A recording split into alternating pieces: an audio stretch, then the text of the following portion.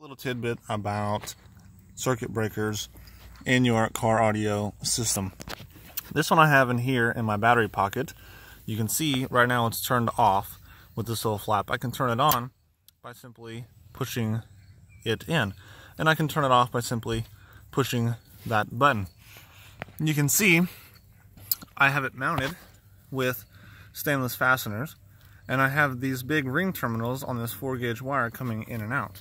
If you're going to run a 100 amp breaker, you need to have at least a 4-gauge wire. So this is good for about 1500 watts. It should be fine.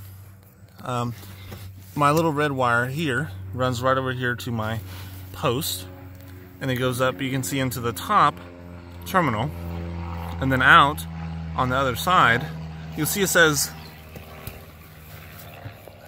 load right here. On the other side it says line. And line and load is very important. The load goes out to the amp. The line goes in from the battery. And of course this red wire goes to my amplifier.